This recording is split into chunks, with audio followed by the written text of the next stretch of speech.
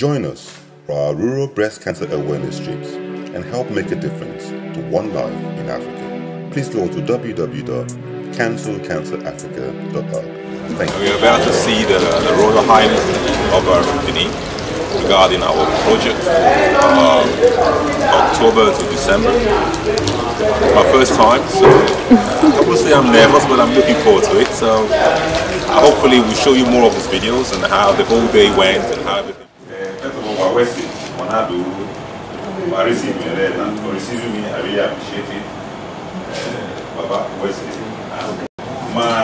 We go around different states and different communities and tell people about breast cancer.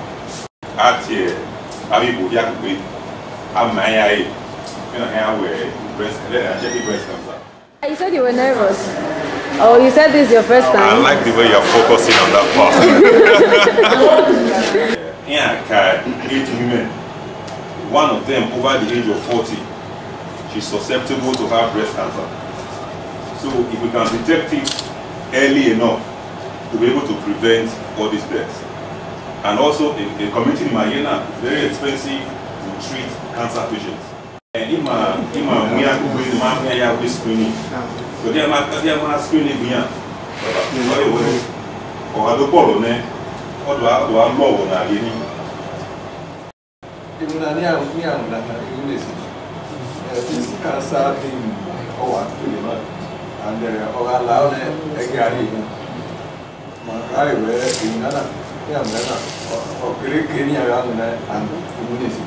It was fantastic, and I enjoyed it. It was